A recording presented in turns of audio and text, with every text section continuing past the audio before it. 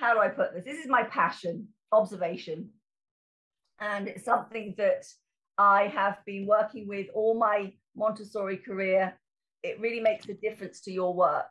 And so Montessori guides us in her work to keep a note of presentations that we give.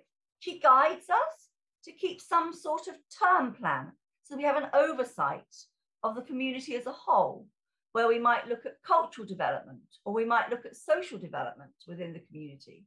And we could argue in a way that this is enough. This is all we need to do.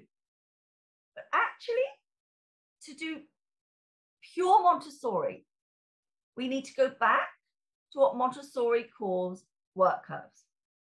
We need to go back to analysis of data, where we're truly being led by the child. Let's find a way to produce data that enables us as guides to be led by that principle. Follow the child. Hand on heart, using work curves changes your life.